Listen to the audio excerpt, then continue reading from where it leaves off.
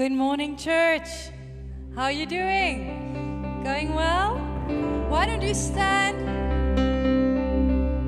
And if you see somebody around you, why don't you just tell them God loves you this morning? And say hi to them. Let's just welcome each other. So we still have some people coming in from the foyer. So this morning, as you can see, we are a tiny team on stage. But a tiny team doesn't mean it should be tiny worship. Do you guys agree? Yes. And I want to remind you this morning that worship is not the size of the band, or how loud the drums can play, or how loud the electric guitars play. Worship is a condition of the heart. Yes? So we're going to come to God's throne this morning. And I'm reminded of what's in Hebrews, where God says you can come now boldly to the throne of grace. So no matter where you've been, no matter what you've done wrong, no matter how your heart may be stormy or troubled this morning, no matter what you said that you feel regret for, you can still come to God with boldness. That's what Jesus came to do. So we're going to spend some time worshiping God this morning. And we have quite an exciting service for you. And we know that we're going to see God move today. So let's just close our eyes and turn our hearts to God for a second. Father, thank you so much that we can come to you just as we are. And that you know each one of us by our name. And that you created us, Lord, because you love us, because you want a relationship with us. We just want to honor you today for being King of Kings and Lord of Lords, being in control, Lord, even when life might feel sometimes out of control to us. You're just always constant, Lord. You're faithful. You're a rock that we can rely on. Bless the Lord, oh my soul.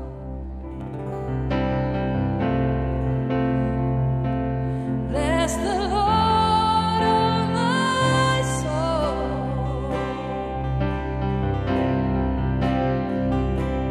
Bless the Lord, oh my soul. Oh my soul. Worship His holy name. Sing like never before. Oh my soul, I worship your holy name.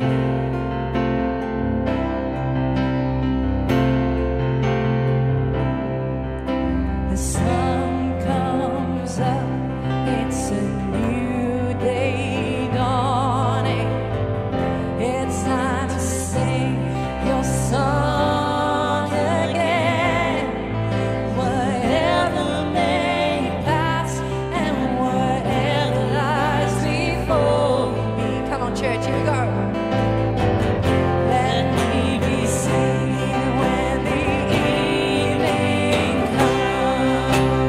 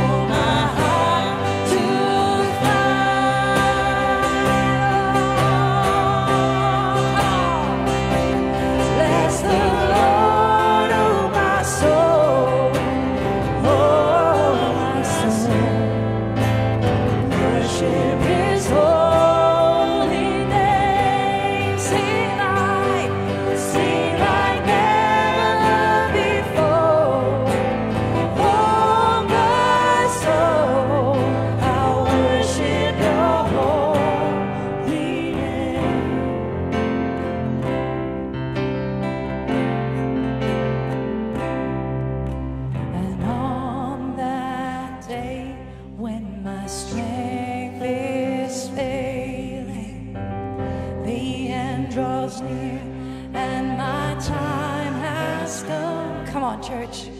Still my soul will sing your praise unending.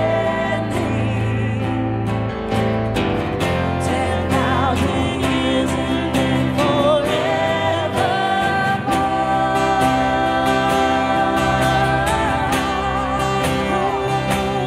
Bless the Lord, oh my soul, oh my soul.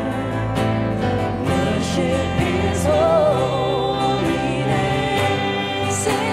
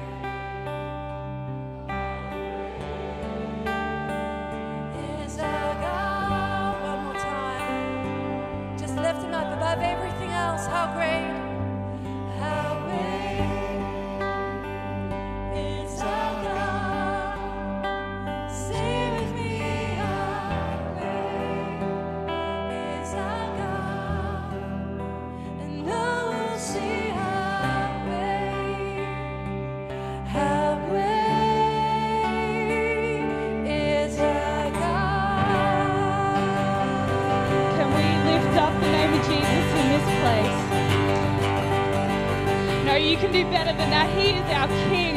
There is no name greater than the name of Jesus. Can we lift up a shout of praise this morning?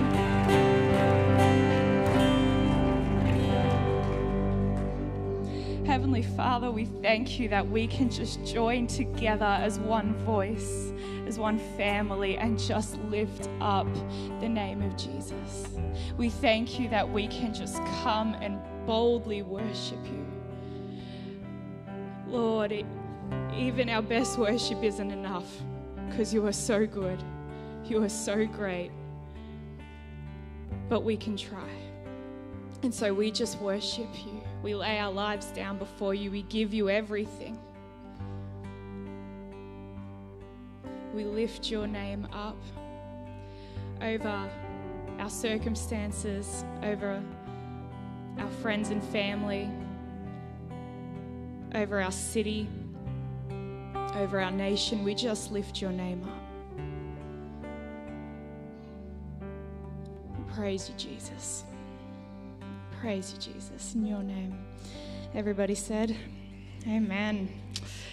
Amen. Well, feel free to grab a seat just for a moment. I firstly want to say a huge welcome to you all. Well done on coming on what is a little bit of a long weekend. We're so glad that you could be with us. Why don't you turn to the person next to you, just say hello. Maybe the person behind you, if you haven't met them, say hello.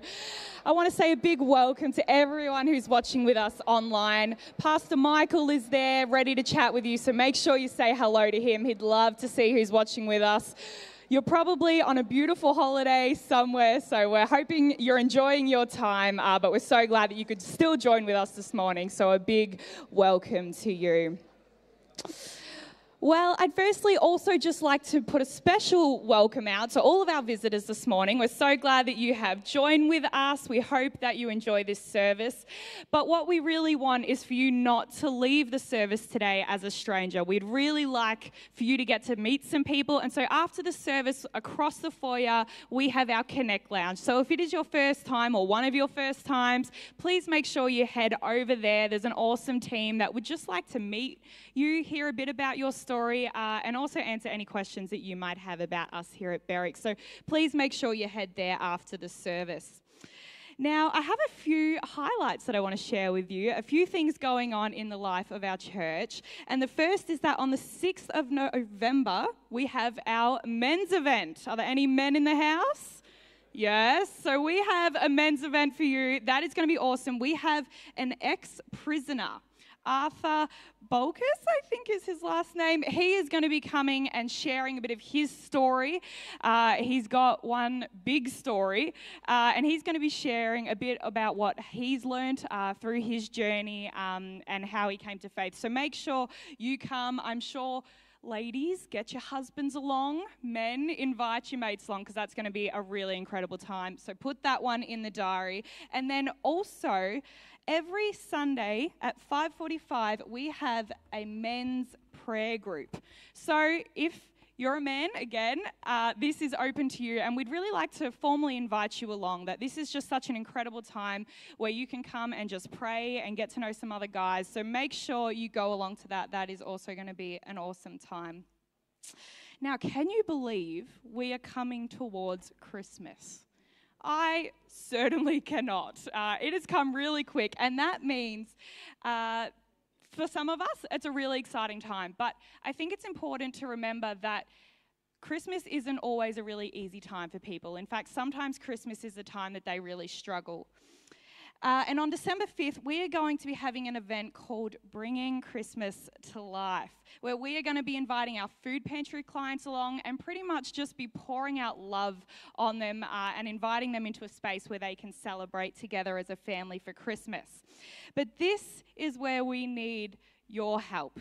Because as part of Bringing Christmas to Life, we would really like to be able to bless our food pantry families with a Christmas hamper, as well as each of the kids with a Christmas present, because otherwise they may not be able to have access to that. Their family can't provide that for them. And so what we would like to ask, if this at all is something that you can help with, what we are looking for is $50 tags. You can purchase a $50 tag at the desk, and that will go towards buying a hamper for a family, or a $30 tag, which goes towards buying a present for a child. So if that is something at all that you would be able to help with, it would be a huge blessing to our community, to those food pantry families. And we really, really appreciate your generosity in that. So thank you in advance for that. Now, as you know, we're going through this gospel series, and in a couple of weeks we're going to be having 2 Invite Sundays. And so what I'm going to get you to do is turn your eyes to the screen as we watch a little video on inviting people to church. Days pass, and I keep wanting to share my heart. When I want to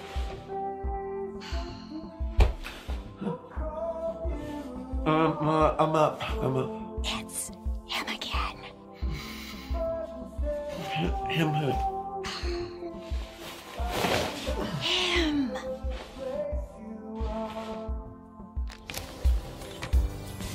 and all my nervousness, it returns. What I want to say, inside it burns. I've just had a message, something to say about the place I go every Sunday.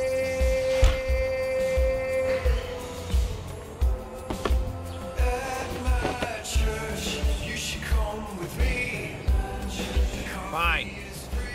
We'll go to church with you. Free childcare. We don't care what you wear. Our pastor is funny. We won't ask for money. Who even uses a boombox anymore? I want you to be. Yeah, I'll say anything to get us to go to church. I want to see you at my church. At my church. Oh dear, imagine if you got invited to church like that. Like, that is phenomenal. But no, really, that is exactly what not to do when inviting someone to church. But I think it's really funny, because as funny as that video is, I think sometimes we can make inviting people to church a really big thing in our heads, right? We think we have to get out the boombox and we have to do this big proposal like, hey, it's this big come to church. But you know what? It's actually as easy as saying when someone says, hey, what are you doing this weekend? And instead of saying, oh, not too much, you go, oh, you know what? I'm actually going to church. Want to come along. It can be as simple as that. And so we have 2 invite Sundays coming up. Ken's going to speak more to those soon, but make sure you're inviting your friends, your family along, because they're going to be phenomenal services. Now, right now we're going to move into a time of communion. So if you have your communion cups, you're welcome to get them out. If you peel the first layer off, that will pull out the piece of bread biscuit, and then if you pull the next layer, that'll get you into the cup. But I want to ask a question. Do you know who you are? Do you know who He is? Sometimes I think without even realizing it, we kind of picture our relationship with God in a bit of a wrong light. We kind of think He's here and I'm over here and there's this distance. And I was reading a passage the other day just in my quiet time, and something just really hit me.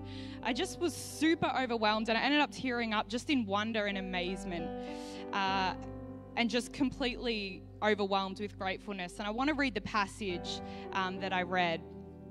And it's found in Galatians chapter 4, verses 4 to 7. And this is what it says. It says, "But when the right time came, God sent His Son, born of a woman, subject to the law.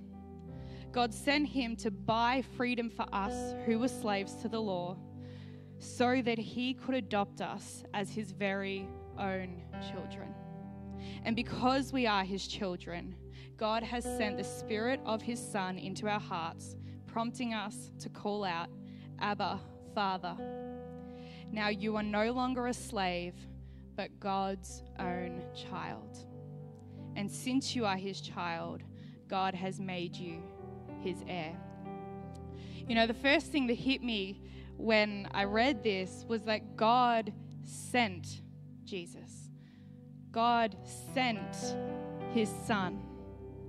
Now, I've read that a billion times, but this time when I read it in this passage, it just hit me different, because God sent Jesus, His Son, so that I could be made His daughter.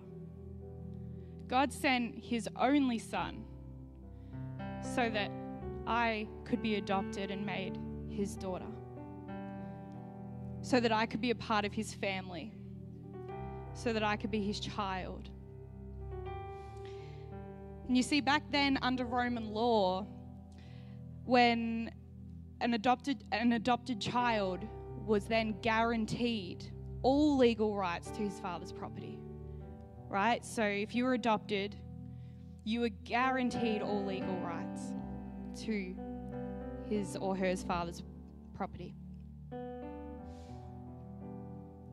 Even if they were formerly a slave. It didn't matter what background they came from. It didn't matter what they'd been through. And that newly adopted child, say it was a son, that son wouldn't be seen as like a second-class son. That son was seen as an equal son to all of the other children, whether biological or adopted. So when I read that God sent His Son to die for me so that I could be adopted into His family, so that I could be made a daughter, and not just a second-class daughter, a daughter that is to Him like Jesus is to Him, I couldn't help but just sit there and just cry. Because what an incredible privilege and honor that is, that He would choose me, an imperfect, sinful person, to send His Son so that I could be part of the family. And that's the reality for each of us in this room and watching online today. God sent His Son so that you could be set free from sin, so you didn't have to stay a slave. But you weren't just forgiven, and you didn't just find freedom, you were also adopted into His family. He sees you as his son, as his daughter. And so as we take communion today, as a family, let's reflect together. Let's reflect on that reality of what God did for us and what that means for you personally. Let's eat. Let's drink together.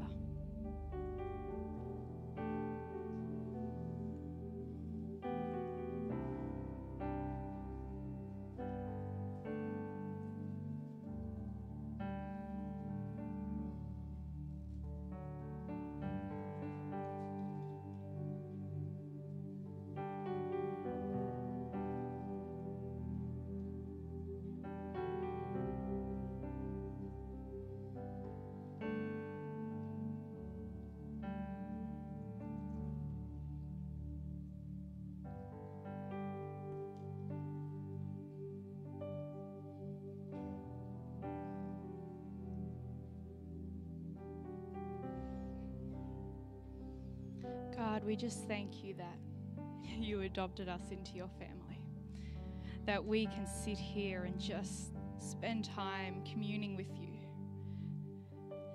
Lord, we thank you that you sent your son to die on the cross, that would set us free from being slaves to sin, but that would also welcome us into your family, that we would also get to call you our Father, that we would be sons and daughters sitting alongside you.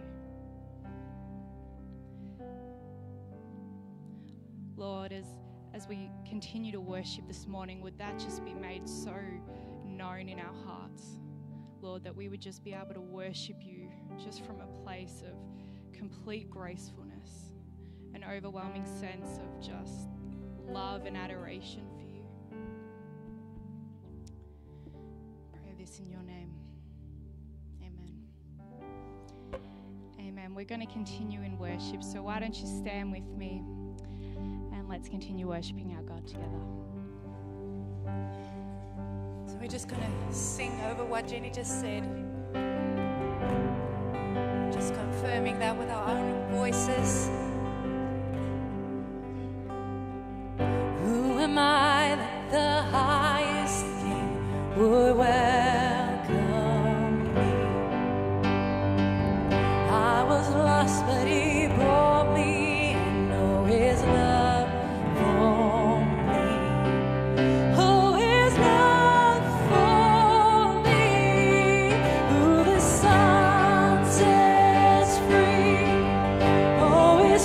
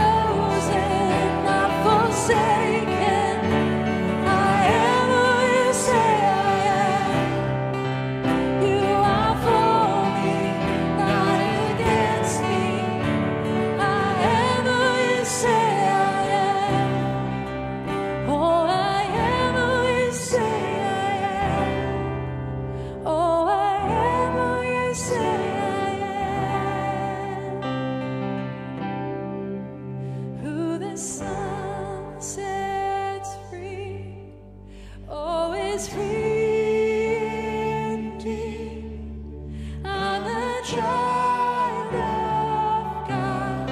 Yes, I am. In my Father's house, there's a place for me. I'm a child of God. Yes, I am. Thank you, Lord. Thank you,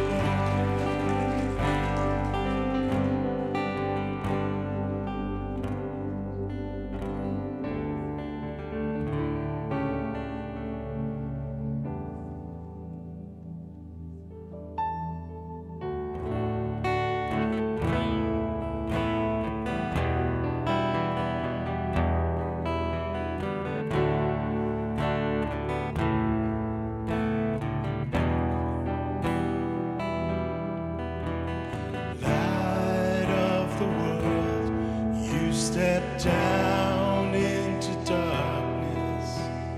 Open my eyes, let me see beauty that made this heart adore you. Hope of a life spent with you.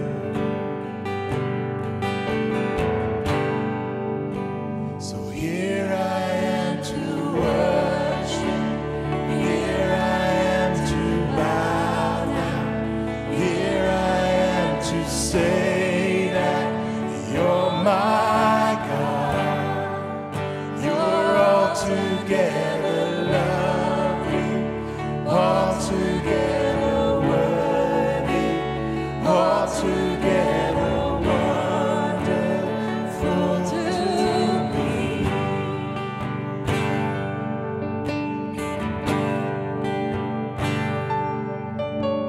King of all days, oh so highly exalted, glorious in heaven above, and humbly you came to the earth that you created, and all for love's sake became poor.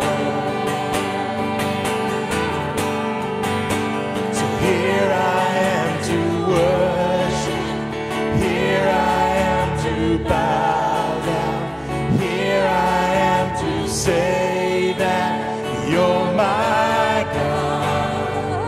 You're altogether lovely, altogether worthy, you're altogether wonderful to me.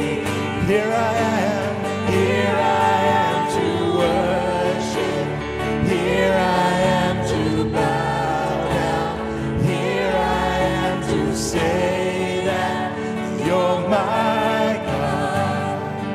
You're altogether lovely, you're altogether worthy, you're altogether wonderful to me. I'll never know how much it cost to see my sin upon that cross. I'll never know how much it cost to see my sin upon that cross. And I'll never know how much it cost to see my sin upon that cross. And I'll never know how much it cost to see my sin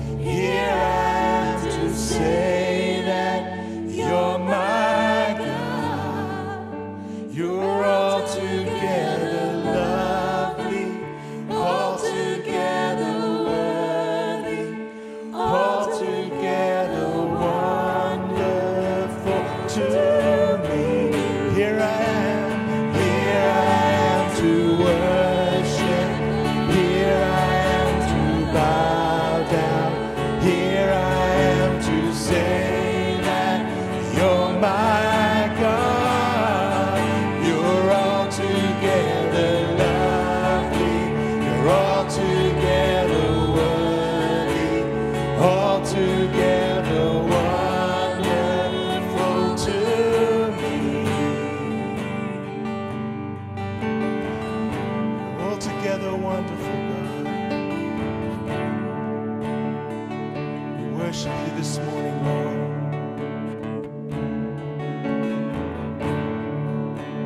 God of the universe.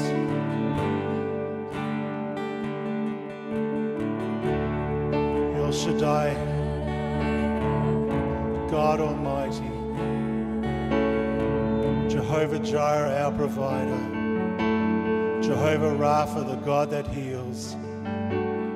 We worship you this morning, Lord. We exalt you this morning, Lord, because you are worthy of praise.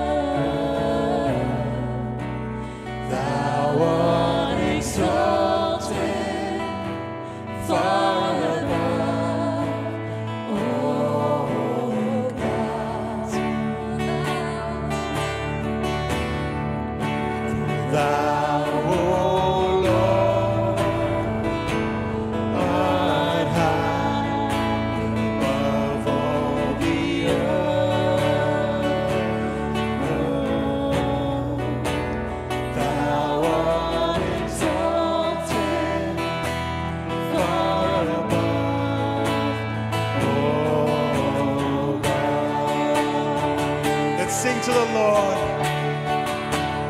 I exalt thee. I exalt thee. I exalt thee. Oh Lord, yes I do. I exalt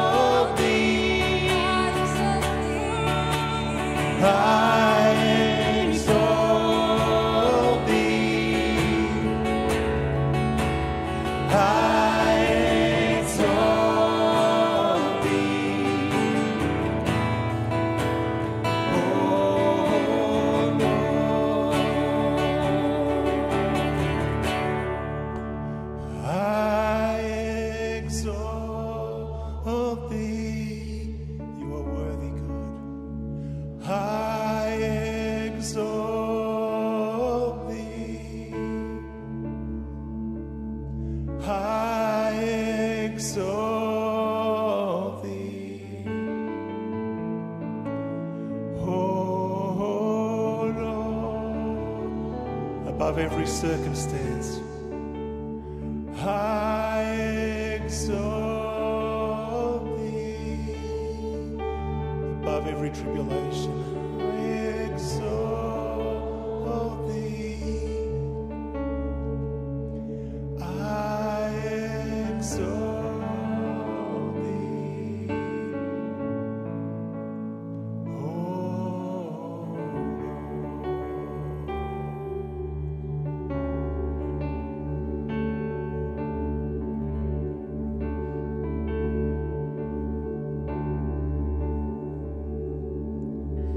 Praise to the Lord, to the Lamb, to the King of heaven, praise. For he rose, now he reigns. We will sing forever praise to the Lord, to the Lord, to the Lamb.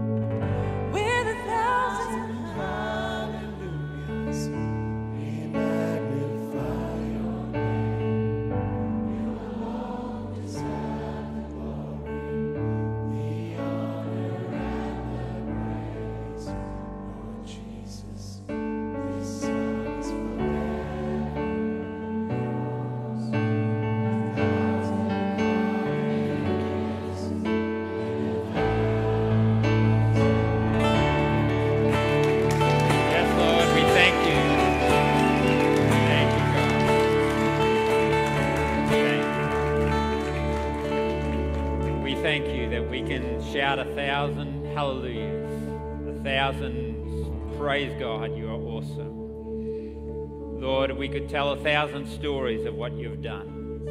You're such an awesome God, and I thank you that even over the next few weeks there'll be more stories of you transforming lives, setting people free, having people find peace and hope and freedom and healing. Thank you, God. We shout 1,000 hallelujahs. Hallelujah. Yes.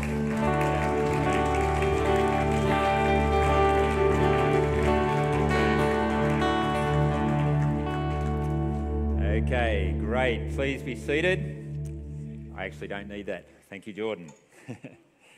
All right.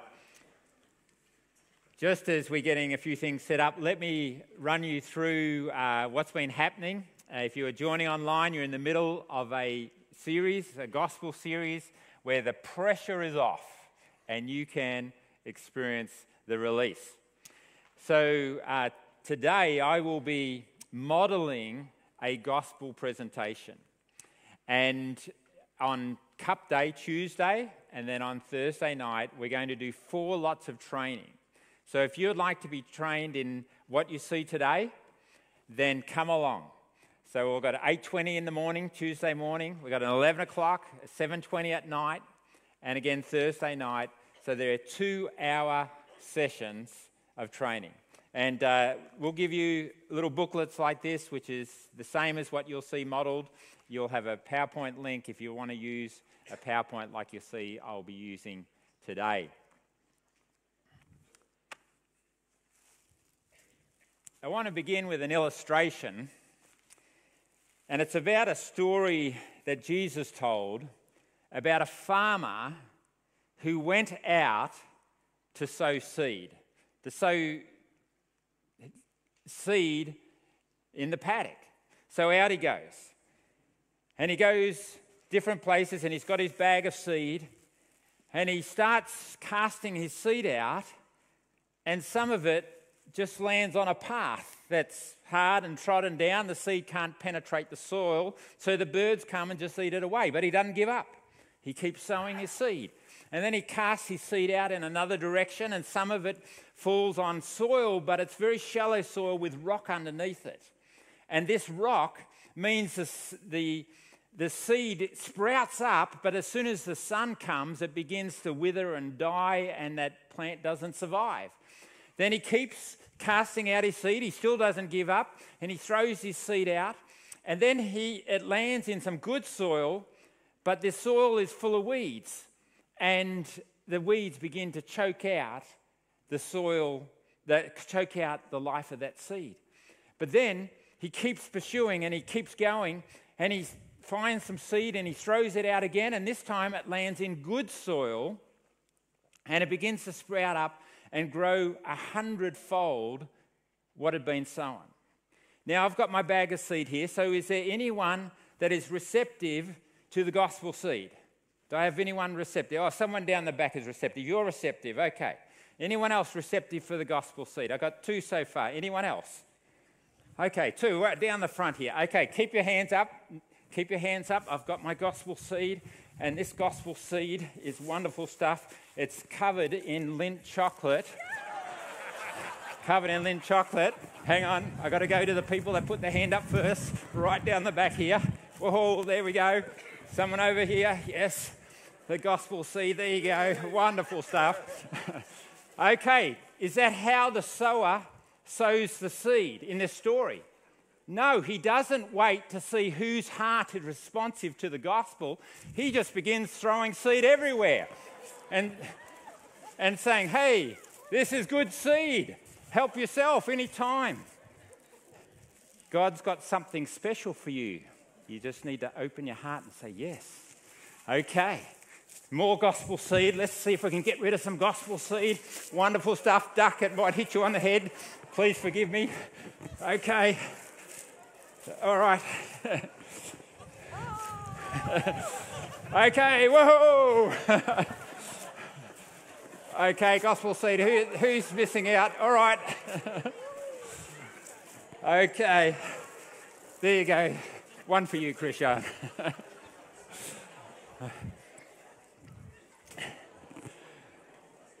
In the parable of the sower of the seed, he didn't prejudge people's heart before he determined who he would sow the gospel seed to. Sometimes we fall into the trap of saying, well, I wonder if they'd be interested. I wonder if they'll be responsive. We're looking for good soil, but that's not our job to determine and judge the condition of the heart. I'll get my breath back in a minute. Our job is simply to sow the gospel seed. And if you want to be equipped in that, come on Tuesday, 2 hours, or Thursday night. Okay, tonight, I've got to tell you, that's right, I've got to tell you about the 2 guest Sundays, the 2 invite Sundays. So next week, Michael Rahalis will preach a really safe gospel message to do with where we're overwhelmed by the pressures of society and culture, and is there a counterculture way of doing life? So Michael will preach next week. I'll preach the following week, and it will be about overcoming, because one of the greatest pressures people face is actually spiritual-based pressure that can affect their mind, their emotions, their health, their well-being, their relationships. And I'm going to tackle that head on and contrast the difference between the kingdom of darkness and the kingdom of light. And we'll be praying for people to get set free. So I'm already inviting people that need major breakthrough. We're believing God will bring encounters that will set captives free. You bring the people, and let's trust God to do what only God can do. Well, today we're a very special day, because we've invited a guest along who wouldn't normally come to church, and that's Sean. And Sean, why don't you come up? And this is an old high school mate of Matt Daniels. Come on up, grab a seat. Yeah, pick up the mic, thank you. You're welcome. Now, this isn't what you would normally be doing on a Sunday morning, I believe. No, it is not. But I'm enjoying it so far. So. Oh, good. That's a good sign. You haven't run out of the building. No, I haven't. No, very nervous, but very nervous. Yeah. Okay. Well, just pretend these people aren't here. In a moment, we'll dim the lights a little bit so you don't have to see them so much. I'll try my very best. So, is this the first time that Matt's invited you along to church? No, Matt's invited me numerous times, not a lot of times, but Matt certainly doesn't push, but he has asked me times, and so you've gone every time when he's invited you? Well, he's never offered me as good as offer as this. Which is, instead of hiding up the back, you're on front stage in front of everyone. Okay, exactly. That's what was needed. Okay, that's how you get people along. And I've always been open to to coming. I'm not against it, but I've always just had an excuse, or yes. Always thought of something why I can't come. And but I said to my sister, 3 or 4 weeks ago, when it's like, you know what, I think I want to do that. I'm interested. Wow, that's fantastic. See what Sean. happens. Yeah. So Sean, this is the first day I've ever met you in person, and these guys watching have no idea who you are. So just maybe in 30 seconds, tell us something about yourself. Okay. I'm 48. I'm single. I work in a warehouse with a concrete company. Love my footy. Coach local footy, junior footy. Yep. Played footy all my life. And just got into spirituality a little bit in my 30s, trying to find the meaning of life, I guess. Yeah. Just interested in life, I guess. It'd be a good way of saying things. So for you, Sean, if God was real, would you see yourself as someone who's distant to God or close to God?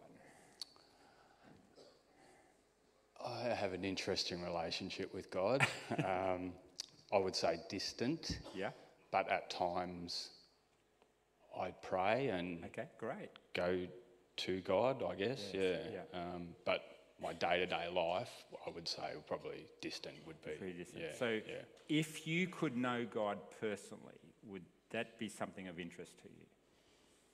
Absolutely. Okay. Yeah. I'm interested in finding out whether that's real or not. Yeah. Great. Yeah. Appreciate your openness and vulnerability as well here today, Sean. Thank you. No worries. Well, I'd like to present to you a presentation that looks at, it's called 3 Paths, and it's about exploring options for life.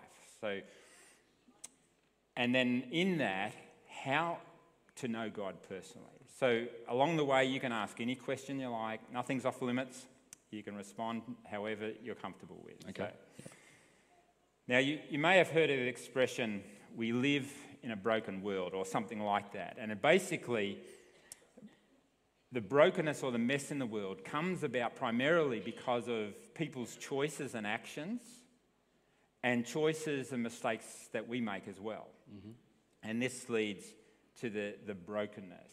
And so the big question that this raises is it possible that our life can flourish and thrive despite what others or ourselves have done or failed to do? Is there some way we can shift from the experience of brokenness and actually experience life as it's meant to be?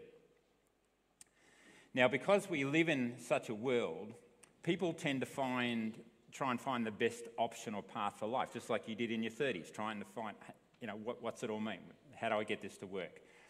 And so I'm going to talk about 3 major options or paths. And as I do that, I invite you to look out for which pathway that you relate and identify with most. So the first option is basically to go my way, which is, well, I make up the rules. I try to somehow get control of things in life, even though ultimately we don't have control. And then if it's not working, then I find a way, how do I fix it? How do I fix myself, someone else? How do I fix the circumstances? And then sometimes we give up on that and we say, well, I just want to escape. I want to numb out the pain. I just want to move on to something else, a new situation, new relationship, whatever. Our different ways of trying to make life work. Can you think of any examples for you, Sean, where what you've seen that illustrate this? I had a tumultuous relationship with my father for a long time. Okay.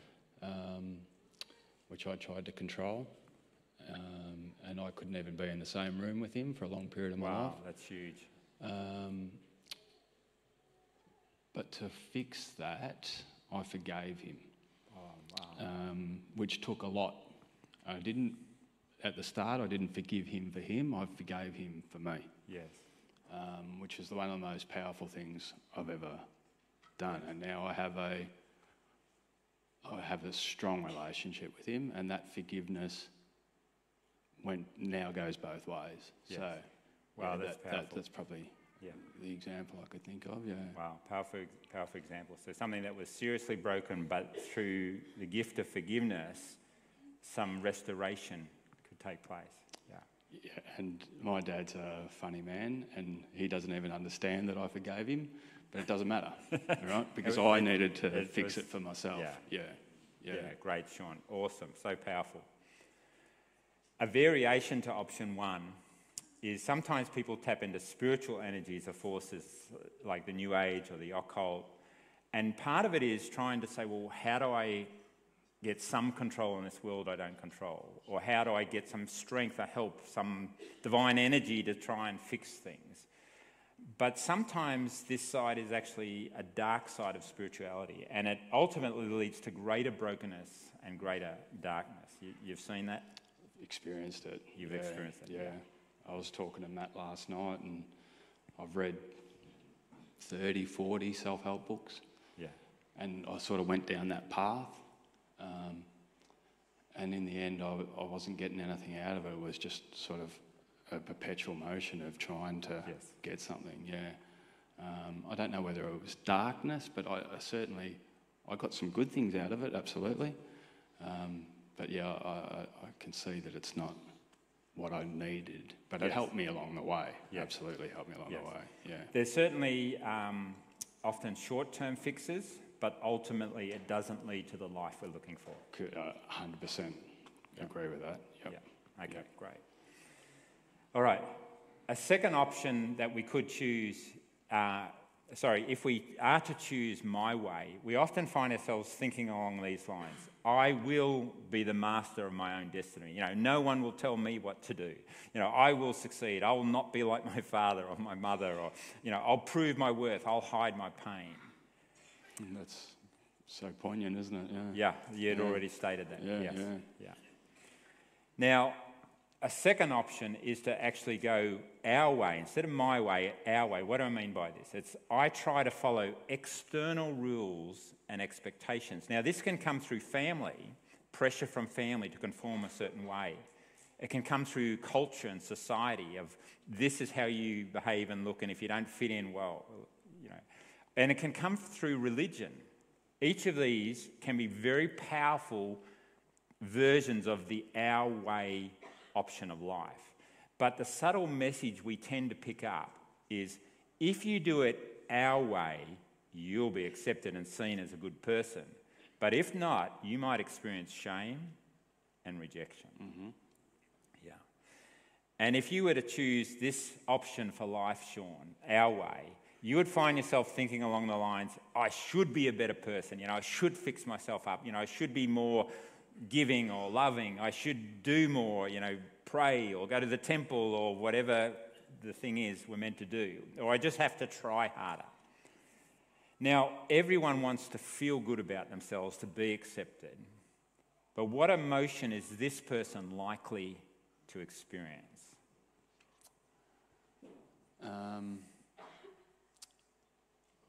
For me, it's the control of that would be for me to reject all of that.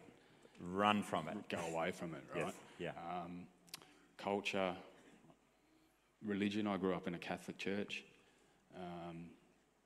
And as soon as I was 15 or 16, old enough to say to mum and dad, I'm not going anymore. Yes. I couldn't get out of there fast enough because I felt that pressure that this is the way you had to behave. Yes.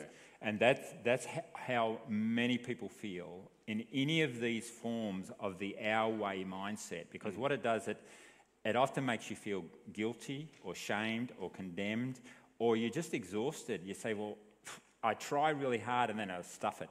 And then it often tends to, well, I don't want anything more to do with it. Yep. Yeah, I feel controlled. Now, the third option is actually to go God's way. Now, Sean, if you were to choose this path, it could lead to a relationship with God where you can know God personally. And that can overflow into restoration.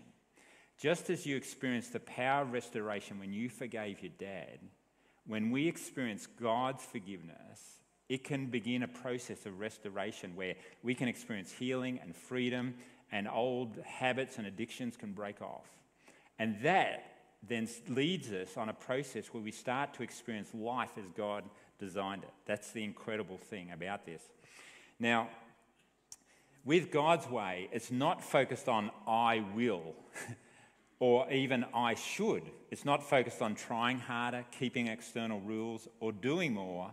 It is focused on what He did and still does, so I can experience life and life in abundance. Now, we'll come back to that, but for now, from what you're beginning to understand, which path most represents your life? My way, our way, God's way, at this point in time? I'm probably our way more than anything, I guess. Yeah. Okay. I should. Yeah. Yeah. Yeah. So there's probably sometimes, I think we've all been there at different times, Yep. but this has also been part of your journey. Absolutely. Yeah. That was a big part of my life for a long time. Okay. And I'm moving more. All right. Yeah. Okay. I think you've already given some examples Yeah. along the way what that looks like. The last couple of years I've seen a lot of, I don't want to call it evil, but I've seen a lot of bad, like with everything that's been going on in the world, and with that badness, I feel like there's a lot of good on the other side of that, you know, Yes. and that's where I'm sort of more coming that way. Wow. Yeah. A friend of mine, Sean, he had experienced something that he knew evil was real. And out of that, at that time he wasn't a churchgoer at all. And out of that, he said, if evil's real, then maybe God's real. That's got to be, right? And that's the way I think. Yeah. Then he went on a journey to explore. Okay. And that's probably where I'm at right now, yeah. Okay. Well, let's take you further on the journey. Now, to appreciate the third option, Sean, it's actually important to understand that what God's original design for mankind was. Because the Bible reveals God as this all-powerful, benevolent, good king. And he created the entire universe to provide a perfect habitation for us to live. And when God set up his design of how life was to work, his heart was actually to protect us from brokenness. But out of love, he gave us a free will, that we can choose any path we like, but that path can lead to various things. Now, in the very beginning, the first man and woman, as they followed God's way for life, they experienced harmony with each other, harmony with God, harmony with all of creation. And they, as a result, experienced life as God designed it. There was no brokenness. There was no sin, no suffering, no evil, no sickness, no death. It was perfect. But one day they made the decision that said, well, I don't really want to keep going God's way. I want to make the decisions as if I'm king and master. I want to go my own way. And this is what the Bible calls sin, and sin always moves towards brokenness, some kind of effect in our lives or others' lives. So we come back to that big question. Is it actually possible that our life can flourish despite experiencing brokenness? Is there some way back to God's design for life? Well, there's good news, Sean. God had a plan for this messed up world. God is a personal relational being who's been seeking relationship with us our whole life. For God so loved the world, the Bible says, that he gave his one and only Son, that whoever believes in him shall not perish but have eternal life.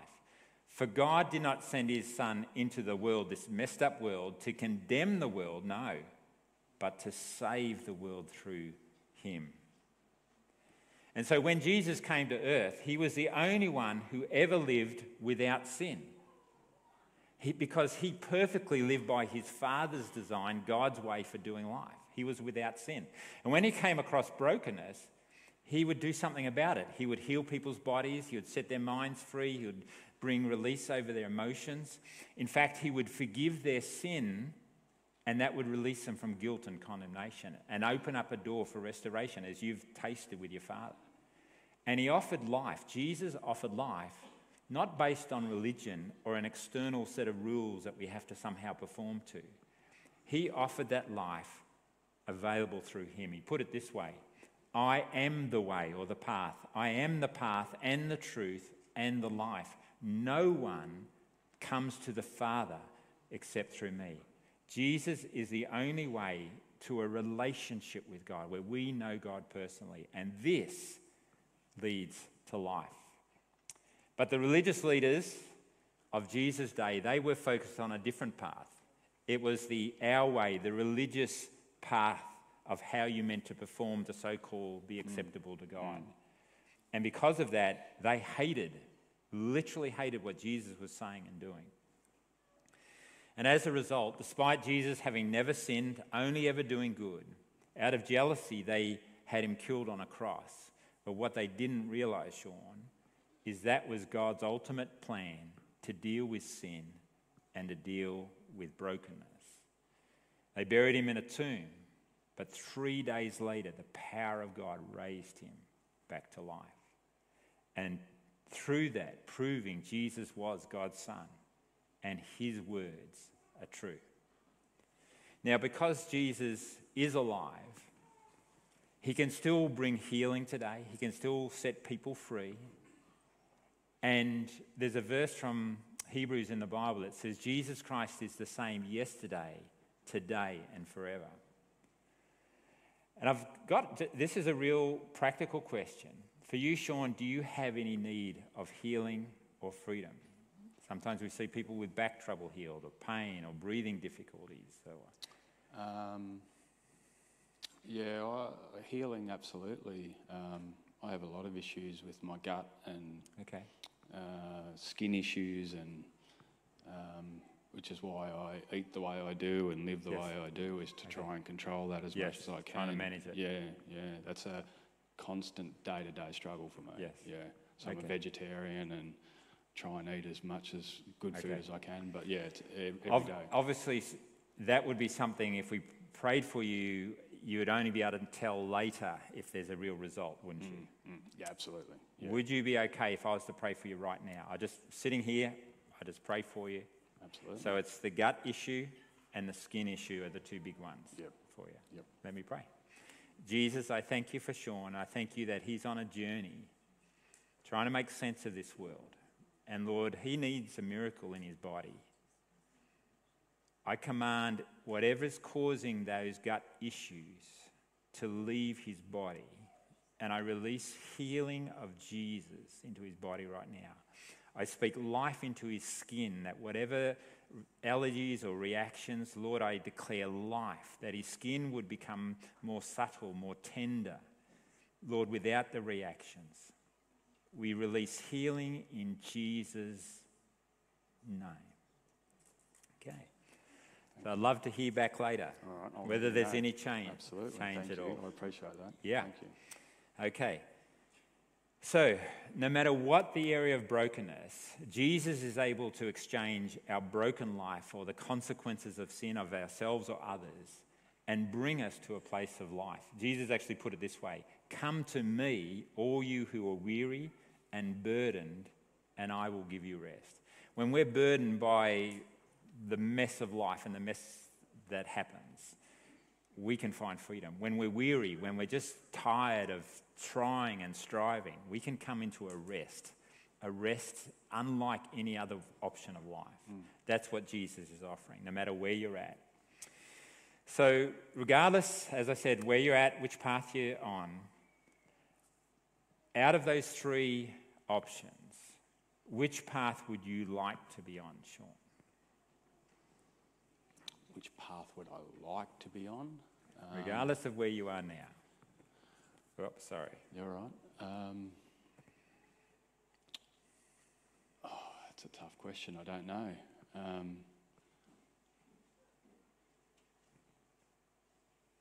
I feel like this confuses me. Mm-hmm. I'm not sure what that means. Yeah. What question comes to mind, or where do you feel it's confusing for you? So he did. I guess the question is, he did what? What is? Do I follow? What path do I follow? Yes. What does that look like if you were to go down that path? Yeah. So I don't know what that means. Okay. Yeah. All right. Let me unpack that. There's probably two sides to your question. One is to make sense of what Jesus did on that cross and how that affects us. Mm-hmm. The second one is, okay, if I do choose God's path, practically, how do I do that? So are they both legitimate questions for you? I understand the dying on the cross thing. And okay, the exchange. Jesus I understand did. that. Okay. But I don't understand day to day how that looks like. Okay, yeah. let me unpack that a little bit, but feel free to keep asking questions and pushing me until you feel you've got some clarity. Is that okay? Okay, yeah, absolutely. Yep. All right. So this question is, well, how do we enter God's path? And this starts that process. Jesus put it this way: the kingdom of God has come near. Repent and believe the good news. And see, the kingdom is actually God's way for living life in the power and character of God. That's what Jesus is offering, a way to get back to how God designed life. But for us to be able to enter it, there's two shifts going on here: repent and believe. So let's have a look at what that means. Repent means to change one's thinking and direction. So instead of running my life by my way, where I'm in the driver's seat, I determine where I go and what's right and wrong and the decisions I make, and instead of going based on our way by external rules and parameters, I want to turn from that and actually commit my life to going God's way by his design. So let's unpack that a bit further. The next step is believe, to put complete trust in what Jesus did on the cross, to take all my sin and brokenness and exchange it for life. So instead of putting trust in me, like if I'm sitting on this chair represents my life. It's like I'm putting my whole trust in me. But faith is something where we put our trust in Jesus and what he's done to offer us life. Mm-hmm. Jesus put in these words, I've come that they may have life and have it to the full. So it's offered as a gift, not something we earn, not something we work up to. Here's an interesting one. In the Bible, the first step for anyone who repents and believes is to be immediately baptized in water. And you say, well, what's that got to it? Let me try and explain that. But first, this scripture. But when they believed Philip as he proclaimed the good news, the gospel of the kingdom of God and the name of Jesus Christ, they were baptized, both men and women. And so baptism is the way we demonstrate and experience the decision to leave the old way of living life and enter the new life in Christ. Just as Jesus died, was buried, and then rose to new life by God's power, so we can experience the same. So as I say, God, I want to die to my old way of life, and we enter into the water of baptism, buried under the water, then the Bible says by faith we come up and we step into this new life, that we learn a new way of living, if you like. Mm-hmm. And so, hang on, I'll go back for a moment. Any questions or comments so far on what I'm covering? Because there's a fair bit there. No, I understand. It's very similar to, I sort of grew up with that, so I understand. Yes. Fully I understand it. Whether I believe it is another, you know, I get it, but the next step is the biggest step, I guess, is that leap of faith, I guess, if you want to use that word. Yeah. Okay, let me take you to the next one. And this is coming back to the three paths of my way, our way, and God's way. What is needed? What do you understand is needed if you were to take that decision to go God's way? What is needed for you to enter God's path? I guess I would need proof, if there's such a thing. Yes. Like, how do you prove it? But I know that, you know, I'm not going to see Jesus or I'm not going to see God, but to me, it's almost there, but I want to see proof of it. You know what I mean? Yes. But I don't know how do I get to that proof? Okay, so there's something that you find attractive in what you're hearing, and you know you're moving in that direction, but it's like, can I really believe? Can I really trust my life to this thing? Absolutely, yeah. All right. Open to it. Yes. No problems, but how do I know? Okay, so if I was to put this question, is there anything stopping you from telling God right now that you would like to follow this path for life? What I'm hearing you saying is, I want this path, but I don't know whether I can fully trust it and fully take that step of surrender and 100%. trust. 100%. Yep. Okay. I'm going to highlight a prayer that at any point you're ready, you could pray. And I'm going to talk about some other options if you're not quite ready for this. But I think this is important, at least for you to understand the kind of response that we can come to. Mm-hmm. And it says, Jesus, I'm tired of trying to make life work by finding my own path in life and living by external rules. I choose to believe that you died on a cross for the sin of going my own way and for the wrong choices I've made. In particular, I ask you to forgive me for, and then we just allow people just time, just between them and God, if there's things they want to put right with God. Thank you for setting me free from guilt. Thank you, I can now enter a personal relationship with you. From now on, I'm willing to turn back to your path and make you my rightful king, to learn to follow your design for my life. I ask you to begin the journey of healing any brokenness in my life, and when I die, to know for certain that I have eternal life. Now, I'm not going to put you on the spot, especially in front of everyone. Pressure's off, okay? Okay. But there will be people watching online, there'll be people here this morning. There may be, as you've listened to this conversation with Sean, you're sitting there saying, I'm ready for this. This is what I want. So I would like to just lead through this prayer. And if you're here this morning or you're watching online, live or in the future, I invite you to pray this prayer. And so we'll just do it quietly. I will lead through the words and you can just say it quietly in your own heart. Let me do that. Jesus, I'm tired of trying to make life work by finding my own path in life and living by external rules. Just you pray that along. You can follow the words or follow me. I choose to believe that you died on a cross for the sin of going my own way and for the wrong choices I've made. In particular, I ask you to forgive me for, and just spend some time between you and God, anything that you know you need to put right.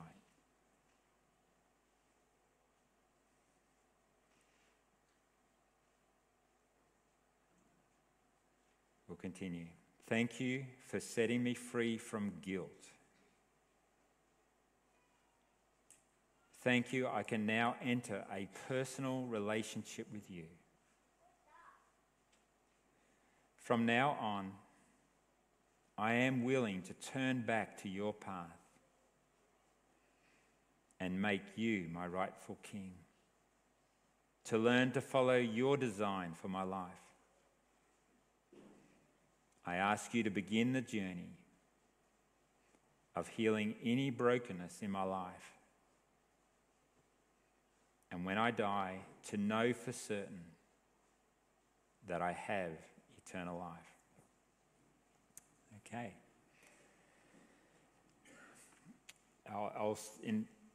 Later I'll come back and speak to those that maybe prayed that prayer today. But let me just highlight 3 responses, Sean. This is typical in the Bible. When people first heard this gospel message, this good news of how we can get right with God, how we can enter into life in abundance, there's 3 main responses. Some just said, no thanks. Some actually ridiculed.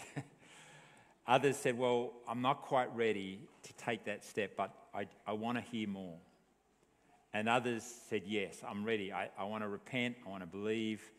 I want to leave my old life behind in baptism. And those people often experience God empowering them. They were then sharing and telling others. They also join into a community of believers, because God never designed this life to be lived alone and for us trying to work it out on our own. He wants us to be with others that will help us and encourage us to experience all that this life has. So here's a couple of options, either for yourself or for those that are watching. We can meet further to talk more about this, and I'm sure Matt would love to sit down and continue this conversation, and I'm happy to. And you can share this message with family and friends, and there's a lot to take in today, Sean, but I want to give you a couple of copies of this. Yep. That Thank you. is basically the same as the PowerPoint slides, but everything I've been verbally adding to it is also in there as well. Okay. So you can read it and take it at your pace and digest it. Share it with others. When you're ready, or for others who have taken this step, you can be baptized. You could do an 8-week Search to Find course. That's a course we run here, Discovering Spiritual Reality, Faith, God and Supernatural Power. But there's another great option, that's the Alpha course. We also run that one here.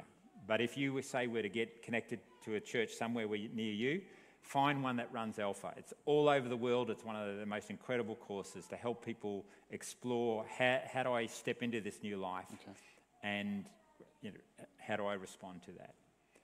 And of course, you can read for yourself the stories of Jesus in English or any other language by just going to some of the online Bible. I've tried reading the Bible years and years ago. I couldn't make any sense of it, right?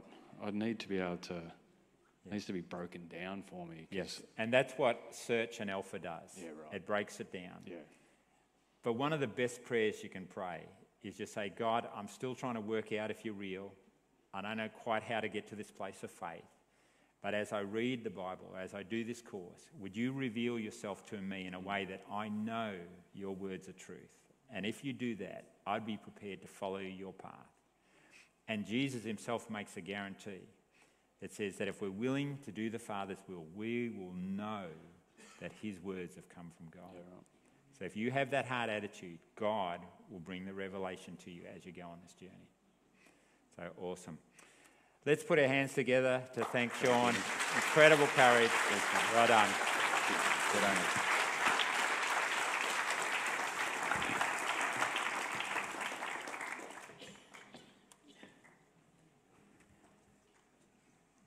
If you prayed that prayer today, or if you're watching online and you prayed that prayer, we would love to know, and we'd love to journey with you further. From time to time, we run these courses, and we encourage you to step into that. We also have a prayer team this morning, the Encounter prayer team. They will stand and pray with anyone for any need. You could have a sore toe. Come forward, get some prayer. But if you prayed that prayer of salvation that I led in before, then I invite you to come forward, and when you're speaking to the Encounter team, just say, hey, I prayed that prayer. And we'd love to give you your own copy of the 3 Paths booklet. And for those that come to the training, you'll get the booklets, you'll get the PowerPoint version. So sign up for that. That would be great.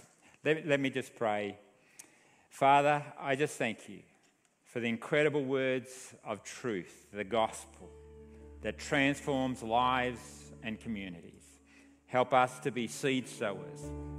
Help us to have confidence in this good news. That's good news for everyone, regardless of the background. And Lord, for those that are on a journey like Sean, I pray, Lord, as they open up their heart, that you would bring the revelation truth that they need to be able to take that step of trust, surrender, and leave off the old so they can step into the incredible new that you have for them. Thank you, God. Why don't you just stand? You've been sitting a long time. Just stand for a moment. And if you'd like prayer, just encourage you, prayer team, Encounter team, you come forward now too. Just come forward for prayer. Monia, just maybe lead us in a song or something.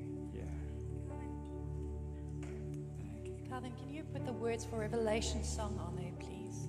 I just felt the song the whole time while Ken was leading this discussion, and I was just overwhelmed by the beauty of what Jesus did and the love of God. And this song just came on in my heart. Worthy is the Come forward for prayer now. We'll join you. was slain. Holy, holy is he. Sing a new song to him who sits on heaven's mercy seat. Holy, holy, holy is the Lamb who was slain. Holy, holy is he. Sing a new song to him who sits on heaven's mercy seat. Holy, holy, holy, holy is the Lord God Almighty, who was and is to come. With all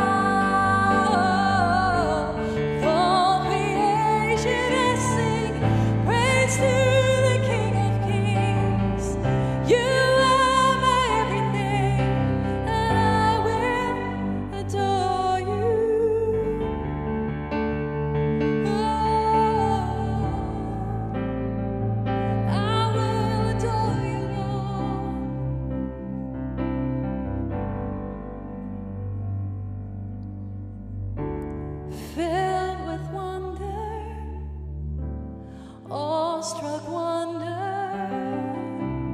at the mention of his name. Filled with wonder, awestruck wonder at the mention of his name.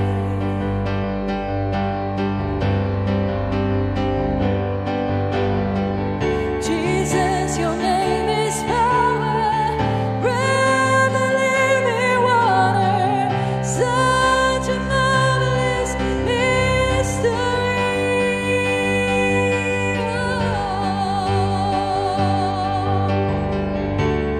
Holy, holy, holy is the Lord God Almighty, who was and is to come. All creation has sing praise to the King of Kings. You are my everything, and I will adore you. Holy, holy, holy is the Lord God Almighty, who was and is to come. All creation has sing praise to the King of Kings. You are my everything, and I will adore you.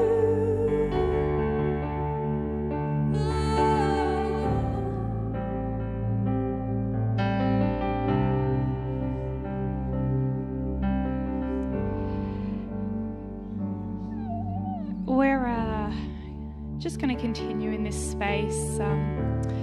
The encounter team are going to stay up the front here. If there's anything at all that you need prayer for, whether it's something from today's service that's touched you or something completely separate, these guys are going to stay up here. They want to pray with you, so please come forward and receive some prayer.